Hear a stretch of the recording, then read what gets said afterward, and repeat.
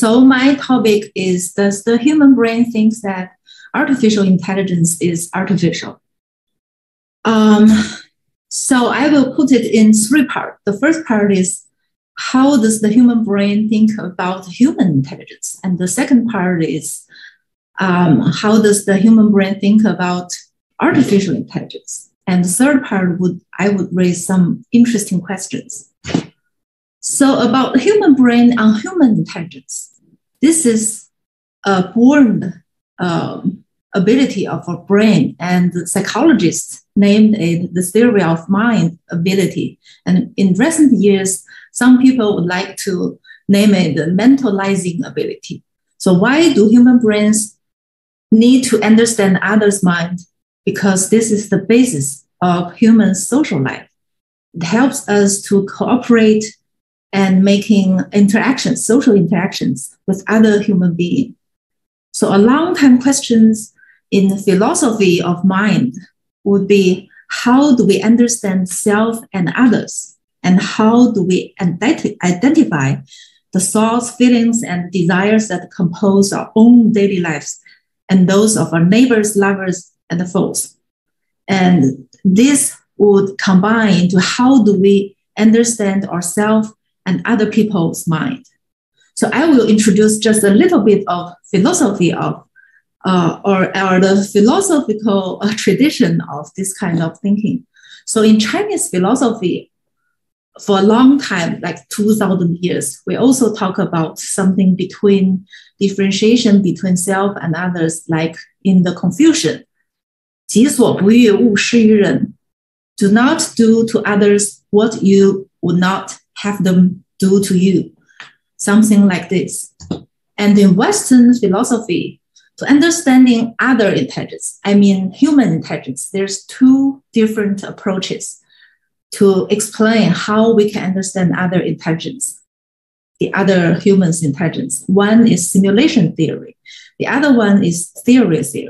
I will explain just a little bit of it.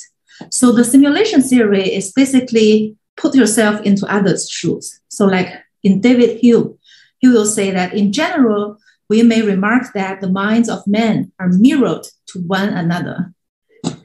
As in Kant, the similar thing, and Nietzsche, and some other philosopher who has held the same thought for the simulation theory, that to understand others, you should put yourself into others' shoes. Like I feel myself inside of him, something like that. So for another hand, the theory take this in the other way, that we have a theory of other people's mind. We don't put ourselves into others' shoes. We have a theory of what other people are thinking, are feeling, are desiring when they are showing this kind of behavior. So these are the previous psychologists' thought on the theory. And for the last one, humans' unique aptitude for reasoning about mental states was known as the theory of mind. So it's like we always want to theorizing the world. So when we theorize the physical world, we have the theory of relativity. And when we're theorizing other people's mental world, we have the theory of mind. So these are the two different kinds of how do we understand other people's and other humans' intelligence or their mind. So the simulation theory and the theory, they are always competing for in philosophy. And two people who are very representative in these two different kind of approach is two very famous detectives in the novels. One is Auguste Dupin, and the other one is Sherlock Holmes. And in one very famous story by Edgar Allan Poe, the detective Auguste Dupin said, when I wish to find out how wise or how stupid or how good or how weak is anyone, I will fashion the expression of my face as accurately as possible in accordance with the expression of his, and then wait to see what thoughts or sentiments arise in my mind or heart. This is for using imitation to understand other people. So this is the simulation theory. And for Sherlock Holmes, we all know that he's like a thinking machine. He has a very big database for reasoning about what other people's might be and what's their job or what's their thought, something like that. This is shown in the story. So how about the human brain? Do we use two different kind of approach to understand other people? So for simulation theory, an interesting finding is for the mirror neuron. I don't know whether the audience are familiar with the mirror neuron. So the mirror neuron has been found that in the premotor cortex, this kind of neuron, they will fire during when the human is doing a goal-directed action, like you reach for a cup, or you reach to grab an apple, and they will also fire when you don't grab it yourself. You just observe another person to grab it. So that's why they are called the mirror neuron. They fire not only when the people itself is doing goal-directed action, they will fire as well as when the people is observing a similar action in other agents, in other people. So this is showing that when your executive reaching, some part of the brain will lighten up, they will activate. And when you observe similar reaching, the similar part of the brain will also activate it. So that's why they are called mirror neurons. So this mirror neuron system is thought to be a very important neural correlates to support the simulation theory.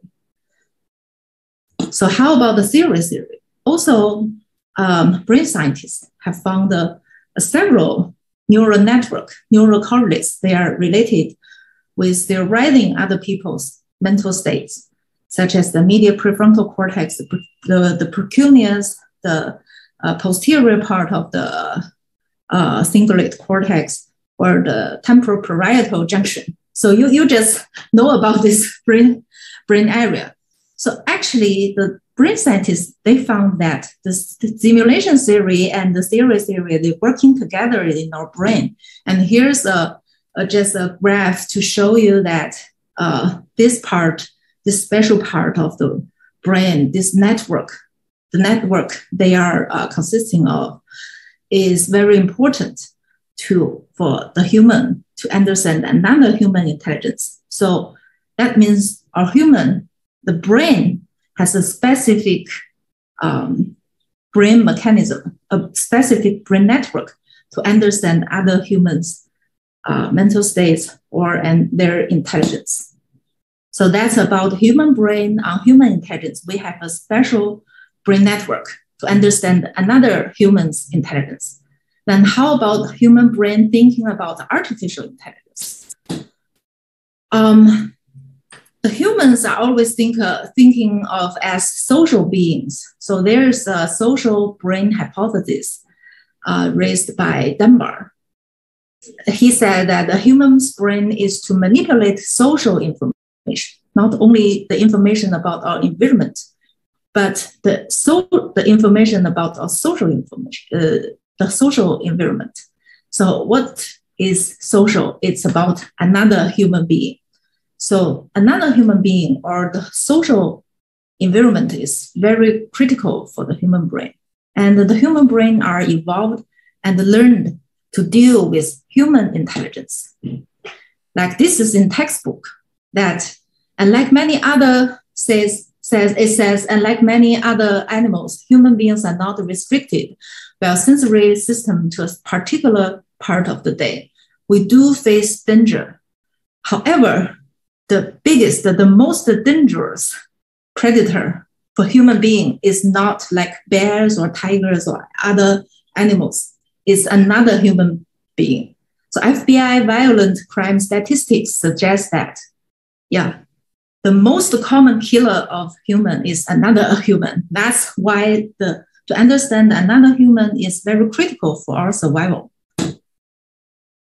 And our human brain is a very old system. It hasn't been updated for like 6,000 years. But nowadays, the society, the social society or social environment is very different from like 5,000 years ago. The way we interact with people, the way we do social interactions is so different. And the artificial intelligence emerged in recent years. It raised a new question for the human brain, that how and whether can we deal with another new forms of intelligence. So how does the human brain think about artificial intelligence, including the computer, robot, and the common AI, as a recent emerging forms of intelligence?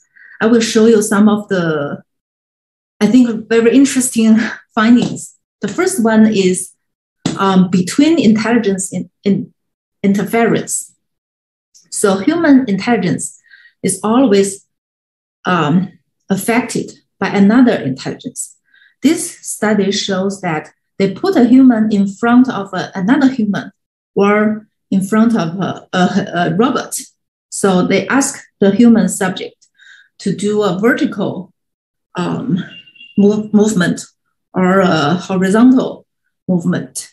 While he's doing the movement, the other human being or robot will do the same, the congruent movement or different movement with him.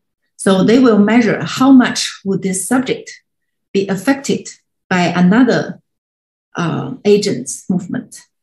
And you can see from their result that only when the human subject was facing another human agent, their movement will be affected by that agent. But one is facing another robot, not human being, another artificial intelligence, the human being is not affected by the other intelligence. So this is between intelligence interference. And the second one is when human intelligence plays ultimate game with another intelligence. I don't know whether you know about ultimate game. So we have two players. They will split like $10 between them. And the first player, they will decide how to split $10. Like I have 5, you have 5.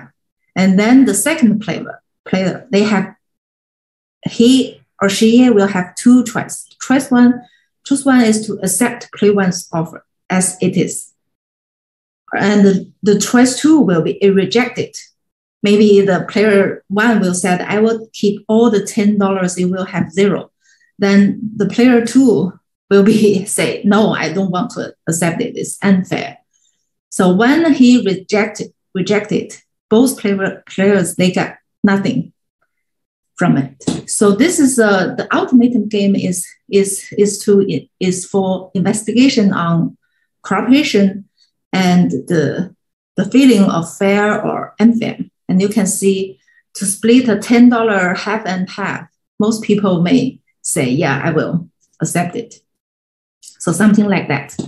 So this very early, like 20 years ago, very early study published on Science, they put a human player, they put a human subject to play with the ultimate game with either human player to show it a human face, or play it with an artificial intelligent player to show it on a computer. Like this round, you will play it with another human, or the next round, you will play it with artificial intelligence or computer. And what they found is first, they find that here they show that. So here, let me show you.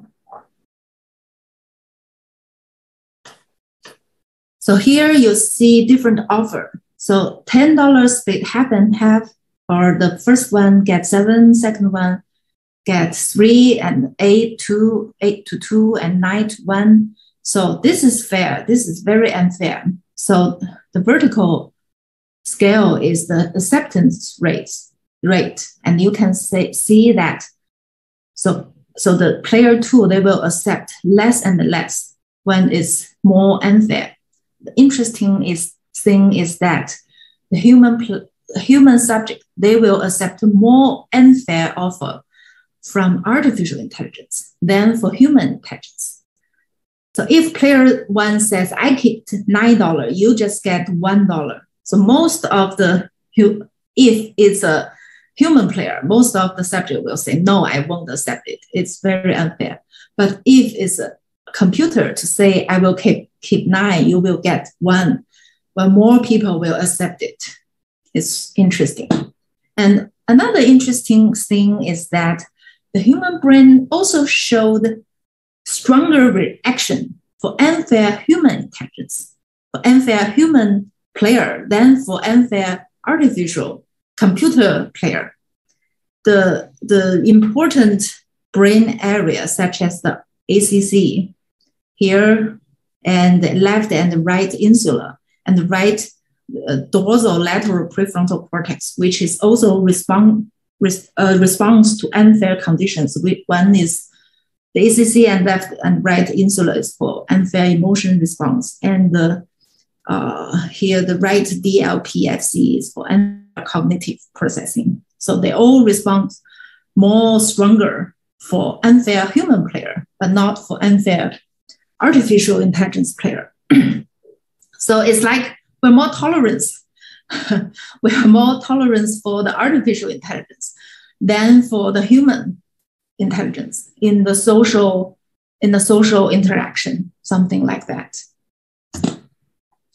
So you can see that we use something as the functional MRI, which Professor Kessner also mentioned about. We use that to scan people's brain and to make them see different situations. And through analyzing the data, we can see which part of the brain activated when people doing that kind of thinking, that kind of behavior. So using that, we can investigate deeper for how human brain thinks about artificial intelligence.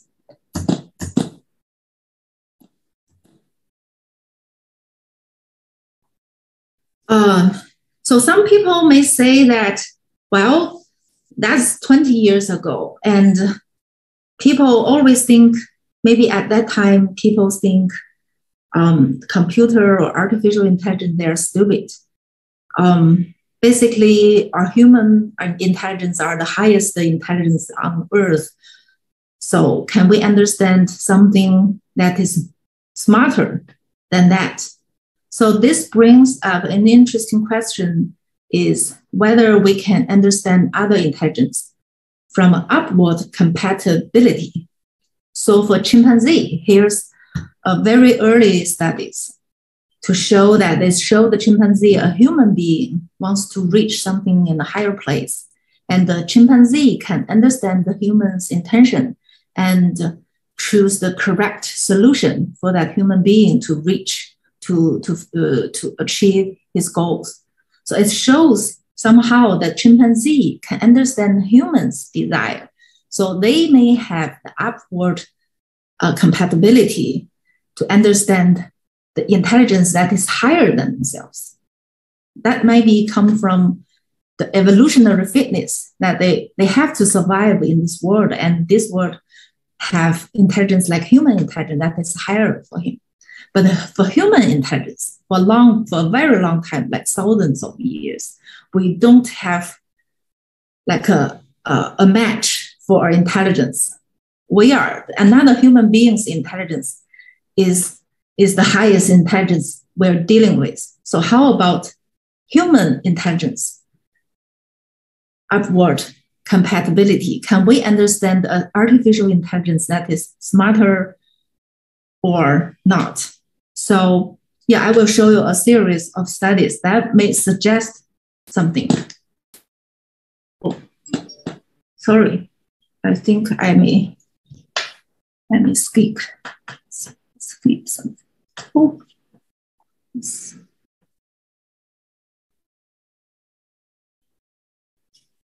So here is also a very early study, shows that we put the subject into the MRI scanner and make them watch movies of various forms of intelligence, including a movie of human intelligence, human interactions.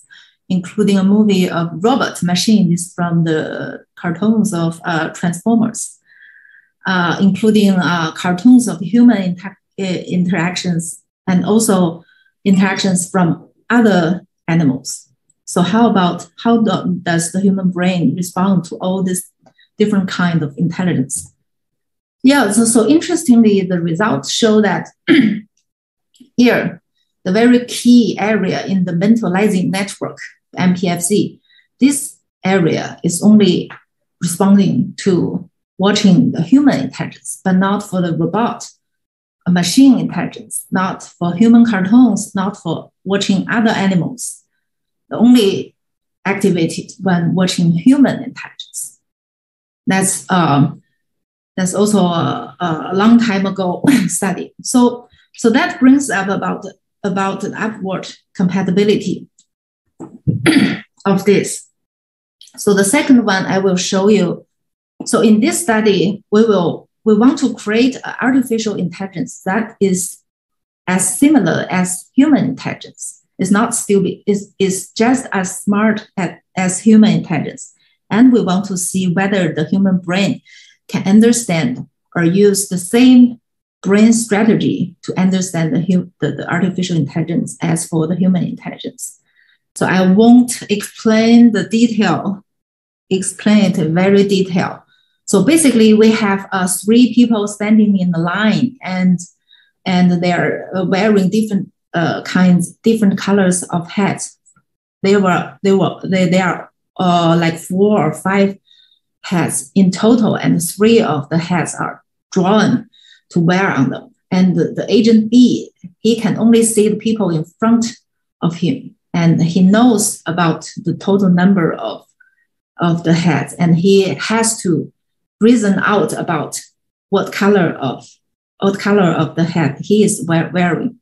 So the different thing between A condition and B condition is that in B condition, the people in the middle, the B agent, is now replaced by a computer agent, and the computer has a camera can shooting the head in front of him, and the computer can calculate and then analyze to reason out what color of the head the rod is wearing. So we ask the subject to reason about human agent and computer agent thinking. So the 2 forms of thinking are very identical, but one is carried by human intelligence, the other one is carried by artificial intelligence. So interesting thing, we find that first for perspective taking, which is what color does the B agent see, we already found difference that only for human agents, the human subject use a special brain area named precuneus to taking the perspective of another of the agent B, putting themselves into B's shoes. But for the computer agent, for AI, they only do visual analysis. They don't activate the brain area for perspective taking. They only use the visual area, the brain's visual area to analyze, but not putting themselves into the computer's shoes. That's one interesting thing. Another thing is that when they reason about the agent's thinking process, we found similar findings that only for human beings, they activate the perspective taking to understand the human thinking process, but not for computer. And also, this blue area means they deactivate, they inhibit the thinking. Well, this area is related with self-reference thinking. So to understand another human intelligence, sometimes we have to inhibit our own perspective, inhibit our own beliefs, our own thinking, because others can have different thoughts with us. But for computer intelligence, we don't use the same strategy. We don't have to take computer's perspective. We don't inhibit ourselves to understand the computer's mental process, to understand computer's calculation. Yeah, the human inhibit themselves when dealing with human, but not with AI. Similar thing. So this study finds that humans are using distinct neural cognitive strategies to understand AI or machine as compared to understand another human. It's not surprised because we just said that, well, the social brain hypothesis said the human brains have evolved and learned to deal with the con-species. It may also explain some interesting phenomena, like we all know that the human versus AI competition in like chess. When Kasparov lose the game with Deep Blue, maybe it's because he's using different neural cognitive strategy because he knew he's dealing with artificial intelligence, but not human intelligence. He used different strategy to play the game. Also for AlphaGo versus Ke, the same. They know they're dealing with artificial, the computer, but not a human intelligence. Another interesting thing is in the autism children. Well, the autism children, ASD patient, they all sometimes, most of the time, they have challenge facing to another human intelligence, doing social intelligence. They cannot, or they have difficulties making social interactions with another human. But the studies, lots of studies have found that the ASD, the autism children, they can play with robot with no difficulties. Actually, the robot has been the part of the therapy for the autism children. So that might be also because the brain's social network didn't have to activate it when the ASD children is playing with robots.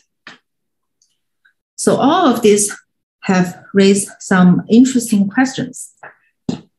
One question is, to what extent would people or would a brain consider an artificial intelligence artificial? So in the previous study, as for the human agent and the machine, you can tell there's a big difference. One is human-like, the other one is very not human-like, it's machine. And in this movie watching studies, the left one is, you can tell it's human, the right one is very not human-like, it's robot, right? And this one, you can all tell is machine. But nowadays, the machine, the robot, has been very more and more like human, a human like Sophia, humanoid robot. So would our brain think the same as before as to this humanoid robot or this humanoid artificial intelligence? So a very interesting research, a recent research just published in 2022. The researchers is from Stanford University, and they raised a possibility that, and hypothesis that the human-like appearance may have unique impact for us to interact with or understand with robots. So they use a very special behavior index named the spontaneous perspective taking to measure human brains or humans' reaction for the robot. So you can see here, you have an agent sitting here, and in front of him or her, there's a number 9 putting on the table. So in the first graph, the people is looking aside. The second one, she is gazing to the number, and the third one, she's touching the number. So they will ask the subject, what number is on the table? So they find that when the agent is interacting with the number, they will think of, more of them will think that the number on the table would be 6 in this person's eyes. So you see the VPT, which is the spontaneous perspective taking, that if you take this lady's perspective, the number is not 9, it's 6, right? So the VPT rate will be higher when this agent is interacting with this number. So the thing they are doing is that they change different form. They change to different form of the agent. You have the human form, a lady sitting in front of the number. You have the human robot now, like this, also looking aside, gaze, and reach to the number. And the human robot Baxter, the same, doing the same thing.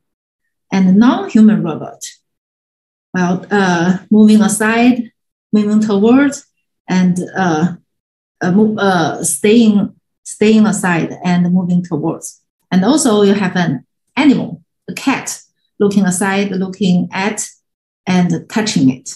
And also you have human-like android, human-like robot, very like human robot, looking aside, gazing at it, and reach it. And you can guess about the VPT rate of different kind of human when they are seeing different kind of robots. It's not a surprise that the higher the human-like appearance as for the robot, the higher the VPT rate is for when they are. It means if the artificial intelligence or the robot is more like a human, it's more human-like, it has a more human-like appearance, then the human brain or the human intelligence, they will behave or show more perspective taking, which is to think of it as another intelligence, just as human intelligence, and to take its or her perspective to think about it. So this is a interesting recent studies says that the human-like appearance may be very important or have unique impact to how do we think artificial intelligence? Do we think it artificial or do we think it's just as human intelligence? So the second question would be, to what age and how does human intelligence learn to differentiate between human and other forms of intelligence?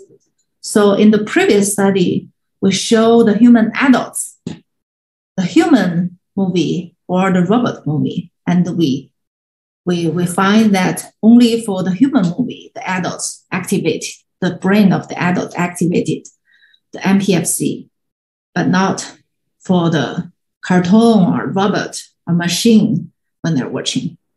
So the researchers, they do a follow-up study and they put kids around 10 years into the MRS machine and scan and showing them the same movie, different kind of movie, human movie, robot movie, and you can guess what happened. So they find that 10 years old kids, their brain activate similar for human movie as well as for machine movie.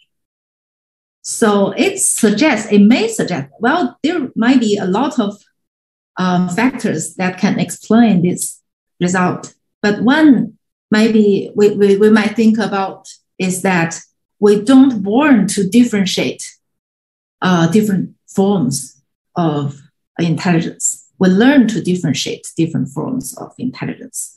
And for kids around 10, that's about 15 years ago, they haven't learned to differentiate between human intelligence and other forms of intelligence. But how about now?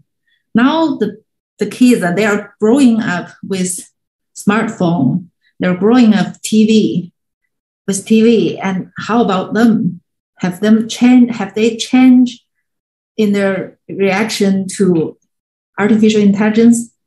And to what age do human brain or human child learn to differentiate human and other forms of intelligence? And to what age do we start to think that artificial intelligence is artificial? So this is the second interesting question I will raise. And the third one Well, I will say that does it really matter whether human brain thinks that artificial intelligence is artificial? We all know about the Turing test is that using human to test to differentiate whether you are interact with artificial intelligence or human intelligence. But we know now that the human brain is highly bonded with the intelligence of common species. And we tell whether another intelligence is human or not from very simple things like the appearance or other things. So maybe the human brain is not a good index to differentiate between whether an artificial intelligence is good enough. And we may have to think about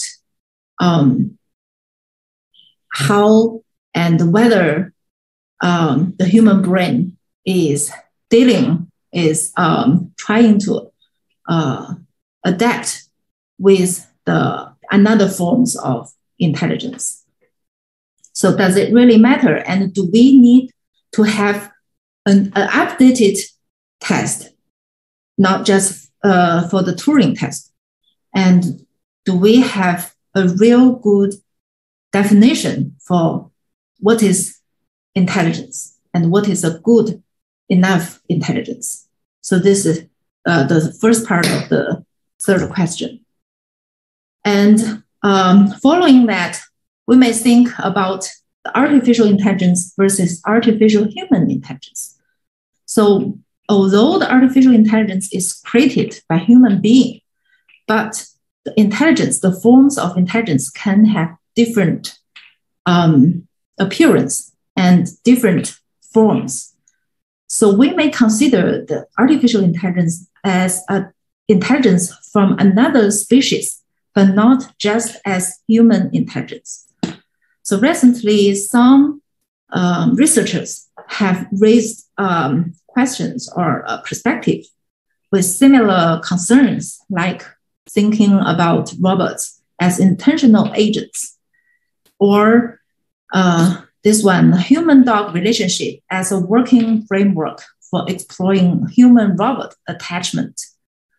So yeah, we have a long time dealing with other animal intelligence. So maybe the artificial intelligence, it shouldn't be artificial human intelligence. And maybe you have learned about, know about like intelligence of octopus, other minds. This book is very interesting. So the animal intelligence, they can have very different forms and very different dimensions of intelligence skills, cognitive skills, other than the human intelligence. So we may have to think about how to define a real good intelligence and thinking and taking artificial intelligence not as artificial human intelligence, but another forms of intelligence, just as intelligence from another species. That might help the future human AI cooperation, interaction, and attachment. So the third part will be in the future. So in the future, we will live in a hybrid society with not only dealing with human intelligence, we may have to deal with artificial intelligence and other forms of intelligence. So this might be a new selection pressure for human brain development, because we have, as I just said, we haven't met a match on intelligence for thousands of years. Now we have a match. The Deep Blue, the AlphaGo have beat human intelligence. So we have a new match. We have a higher standard. I still don't know whether the human intelligence have the upward compatibility, but it might be a new selection pressure for human brain development to train us, to make us, to push us to evolve further. So what will be the future evolution and variation of Homo sapiens, of the human brain and human cognitive functions? It may be interesting questions. And this will be my presentation and talk. Thank you. And I will be very welcome to your questions and thinking. Thank you.